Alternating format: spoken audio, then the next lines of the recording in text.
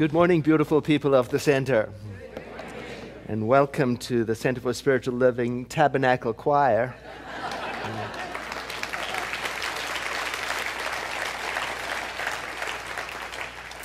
As you heard from our host this morning, Luis Salazar, our theme for the month is changing direction. We're talking about the power of kindness, and we're using this beautiful book by Piero Ferrucci, The Power of Kindness, by the same name, The Unexpected Benefits of Leading a Compassionate Life. This must be one of my favorite books. I try to read it frequently because of the beautiful way in which he treats this subject. And I always find something in it to inspire me anew about living a life of compassion and kindness. Kindness would be my favorite spiritual practice, the most immediately rewarding, and one that you and I can prove to ourselves through the benefits we experience from stepping into it immediately. As I was reading through the book again, I noticed for the third, fourth, fifth time that part in the introduction where he talks about the Dalai Lama, who, when asked about his religion, and I'm paraphrasing now, he said, "My religion is pretty simple. My religion is kindness." First time I heard that, it made a terrific impact on me. It really helped me to identify, what am I? Because you know when you're doing an intake form, like, I don't know, in a hospital or something, and all those boxes to check, what are you? And, Center for Spiritual Living is never on there, right? So I know I'm not Christian in the traditional sense. I'm not Jewish. I'm not Hindu. I'm not pagan. I'm not Muslim. But any part of any of those religions that has anything to do with kindness, I want something to do with that. I want to be that, however they show the way. And I aspire to be like that. I can say kindness is my religion. And if there is something in any world religion that leads in the opposite direction for kindness, I noticed I'm less inclined to believe it.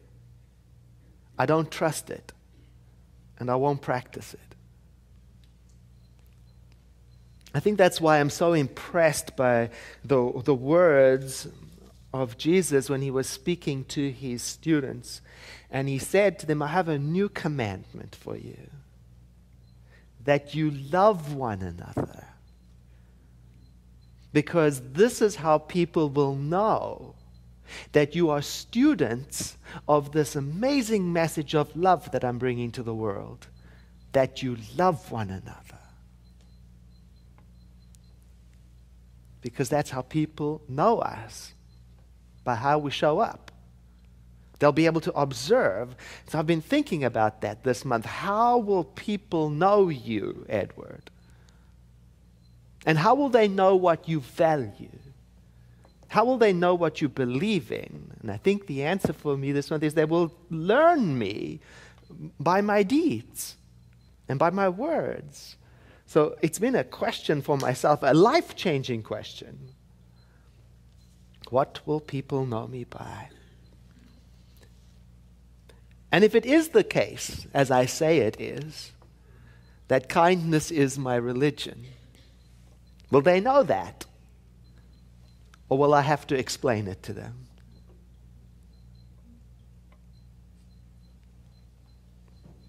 I made a decision a long, long time ago to consciously act as if kindness was very important to me. And I learned a lot through that.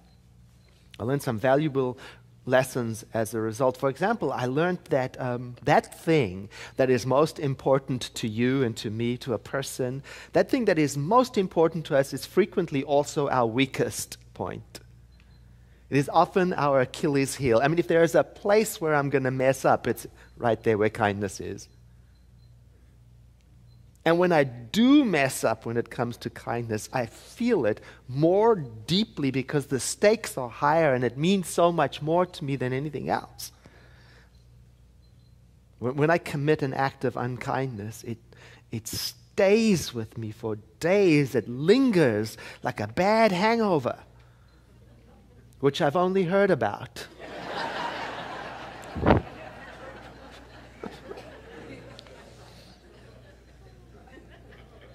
Today's topic is honesty.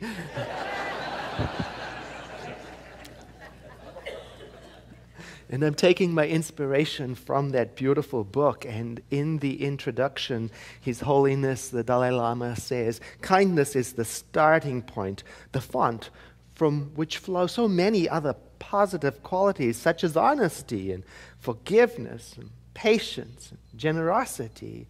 It's all connected. In fact, it's vice versa. Wherever you start, the one leads to the other. That's really the heart of the teaching at the Center for Spiritual Living, and we express it like this. We say, there is only one life, and that life is God. And that life is perfect. And that life is my life now. And that life is your life. And that life is all life, all life. And to reject any life anywhere is to reject the thing itself. You know, in the language of the 12-step program, they talk about the higher power. It's the same thing. You could think about it this way. Higher power expresses itself, among other things, among other ways, as life, as this life, as your life, as my life. Life is, we might say, higher power expressing. So, to disrespect it, to dishonor it, to destroy it, to be inconsiderate to it in any form it shows up, to be insensitive to it, to be intolerant toward it, it tells a sad and shocking story about what you think and believe reality is.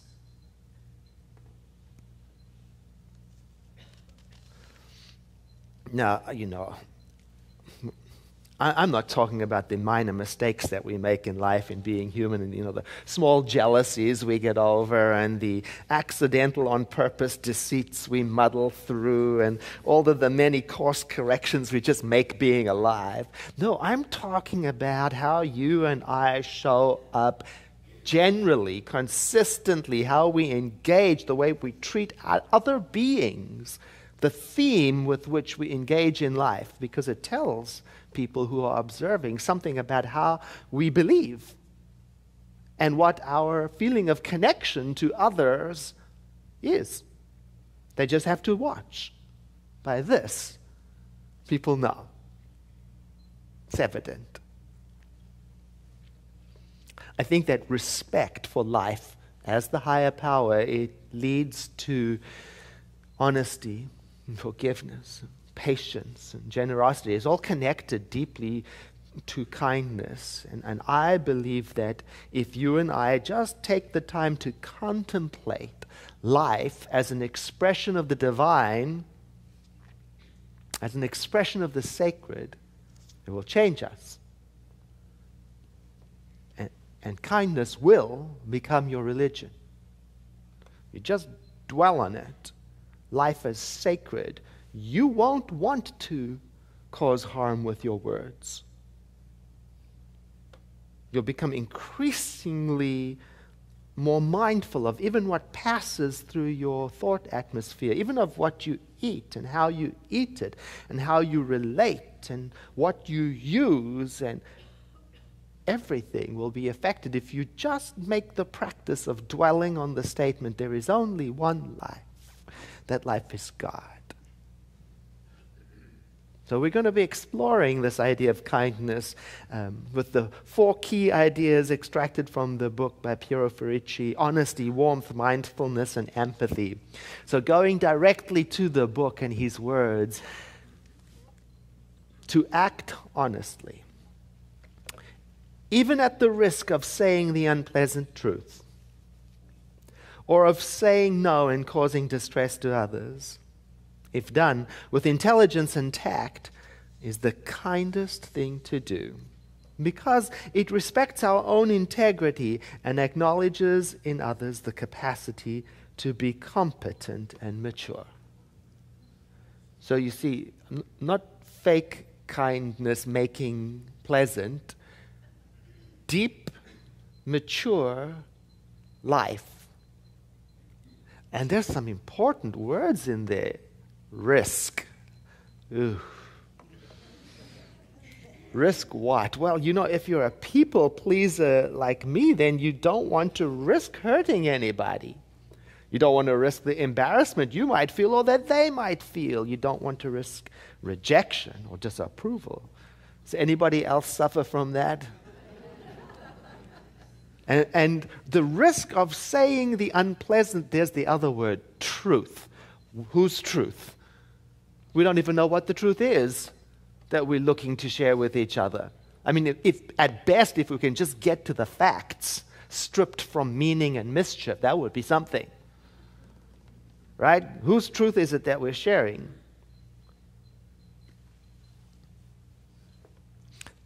But there's a kindness in sharing the facts, the truth. And the illustration he uses in the book comes from a friend of his who is a music teacher who says, for him it is kinder to tell a music student who is showing no signs of talent to tell them so that they can pick up their time and their money and energy and invest it elsewhere. Otherwise, he says, it's like deceiving the student. You might even be using someone for revenue when you know. And indeed, it's an opinion, but that's his specialization, teaching music. So he's called upon to express that opinion. You don't know if it's a fact, but to tell it in a kind way. Oh, the truth can be an act of kindness if. There's a big if in that. Do you see that? If, just in case. If done with intelligence and tact. It's the key to kindness. True kindness, not false kindness. Intelligence. And when it comes to honesty, intelligence means to me knowing where I'm coming from, not pretending that I don't know.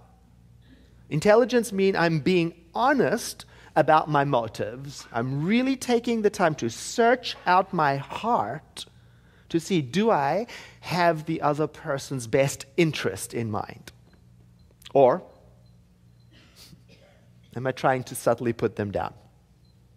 Or am I trying to hurt them, manipulate them, get even with them, get my way, influence them? When? Intelligence, when it comes to honesty, means really knowing yourself and your motives and owning it, taking responsibility for the emotional wake that you leave when you share your truth. Because, in my opinion, if you are honestly wishing someone well, it changes the way you speak with them. Tact. Oh. Tact means care, means consideration, it means courtesy. It's a style. And it's an important style because don't you know some people wield the truth like a sword, like an axe. They use honesty to disguise bad behavior, saying, I'm just speaking my truth. And what they mean by that is, brace yourself, I'm about to hit you on the head with my opinion.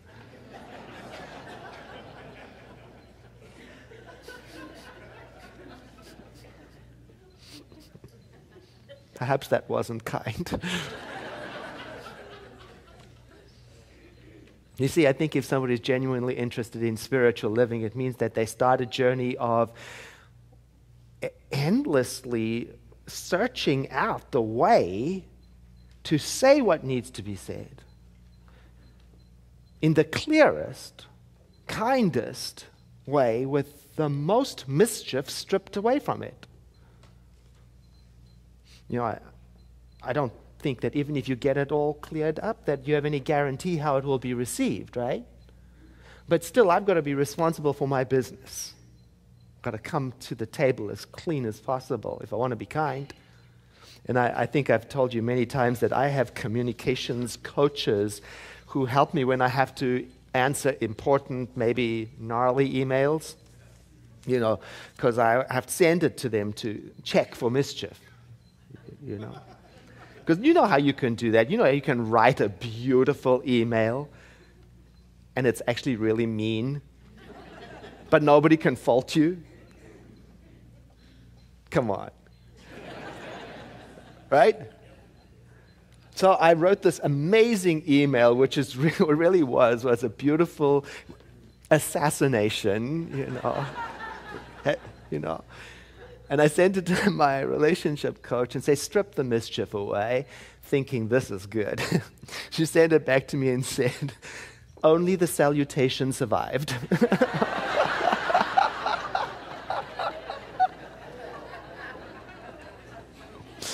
Yeah. Because it respects our own integrity. That's why we get into it honestly, so that we aren't saying yes when we mean no. We aren't saying no when we mean yes. Because if you keep that up over time, then by this will all people know that when you say something, it means something else. That they're never going to know where they are with you. If you keep it up over time, even if you say your motive is to be kind, but you're being duplicitous, this is what people learn from you.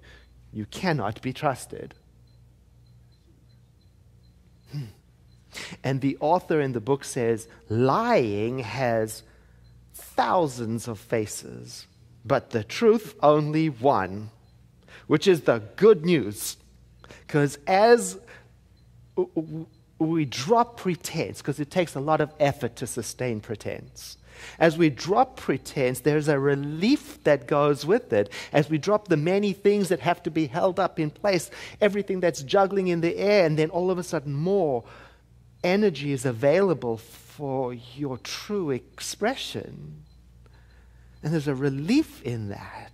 Respect for your own integrity is a beautiful gift to the world, but to you also, because with more gentle honesty, as you drop the pretense, things get easier.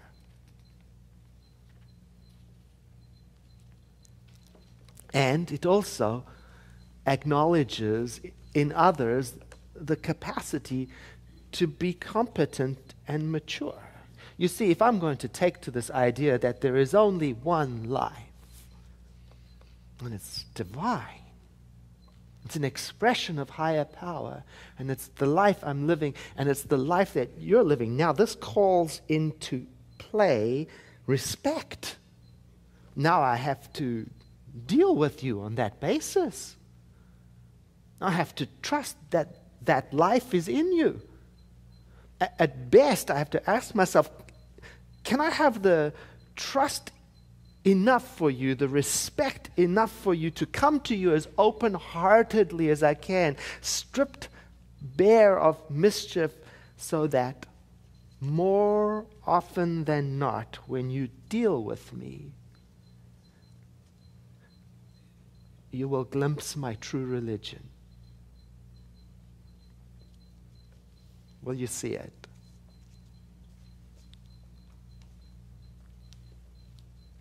In the book, he talks about Buddhism and how loving kindness is a very important practice in Buddhism. And I'm paraphrasing the list of very important benefits that are said to go with practicing loving kindness in Buddhism, as a way of encouraging you to come back and explore deeply with me what is waiting for you. If you practice loving kindness, you will sleep more easily. If you practice loving kindness, you will awaken more easily. If you practice loving kindness, people will love you more easily. If you practice loving kindness, animals will love you more easily. If you practice loving kindness, life will love you more easily. If you practice loving kindness, external dangers will have less hold on you. If you practice loving kindness, your face will become more radiant. If you practice loving kindness, you will become more serene. If you practice loving kindness, when those major changes come in life, you will remain unconfused by them. Now, next week, we're going to be talking about the temperature of kindness, which the author identifies as warmth. How about that? So I invite you to breathe in with me. As you exhale, let your eyes close. And as you do that, I invite you to bring into your awareness the image of, or the thought of, someone who loves you very, very much. You might be thinking of someone who is in your life right now, or this person may have passed on. You might be able to clearly see their face in front of you in your mind's eye, or you might just be imagining the felt experience of their love. And imagine with me that their love is indeed a message from the heart of the universe through them, through their love to you, that says, may you be filled with loving kindness. May you be well. May you be peaceful and at ease. May you be happy.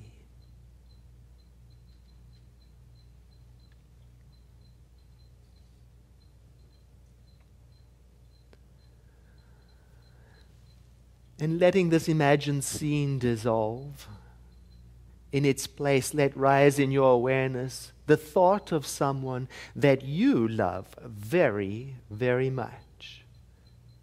It could be the same person, or it may be someone else. It might be someone who has passed on, or someone who is alive in your life right now. You might be seeing in your mind's eye an image of their face, or you might be imagining what it feels like when you are with them. Or you might just be thinking the thought of their name and feeling the love that you have for them. And imagining with me that your love is a message from the heart of the universe through you, its channel to this person, that says, may you be filled with loving kindness. May you be well. May you be peaceful and at ease. May you be happy.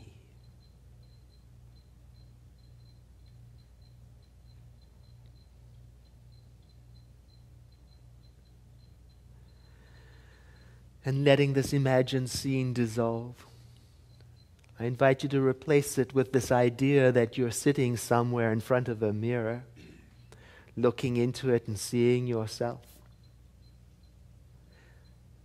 But the reflection that meets you is not like you usually see yourself, but no, it is like the universe sees you, like life sees you.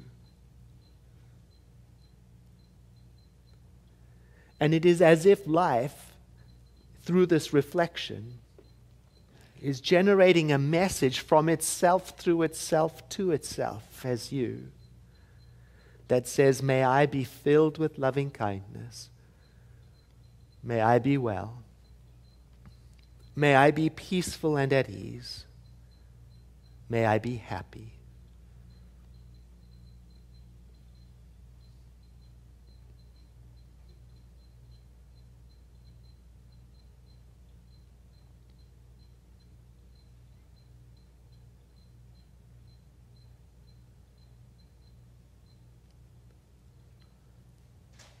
And letting this imagined scene be replaced by this idea of stepping back in our awareness, in consciousness, in imagination, stepping back and taking in more of the scene as we embrace all of life, not only those who love us, not only those we love, not only the sacred life at the center of our being, but all beings in all time, in all spaces, past, present, future, those who have been before us, those who are with us, and those who are to come, those in this realm and in every other realm. We sense that there is that within us that can take this grand view and love it. And as its channel, a message rises up in us that says, may all be filled with loving kindness. May all be well. May all be peaceful and at ease. May all be happy.